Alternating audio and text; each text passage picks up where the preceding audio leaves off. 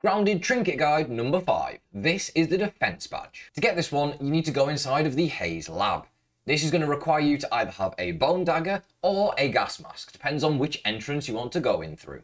Once you're inside the lab, just come to this area right here and you'll find a skeleton on the ground. Loot it in order to get the defense badge. When equipped, this badge makes you take 25% less damage, but it also makes you deal 15% less damage. If you want to know what I think of this trinket and all the others in the game, make sure you check out my updated Grounded Trinket tier list.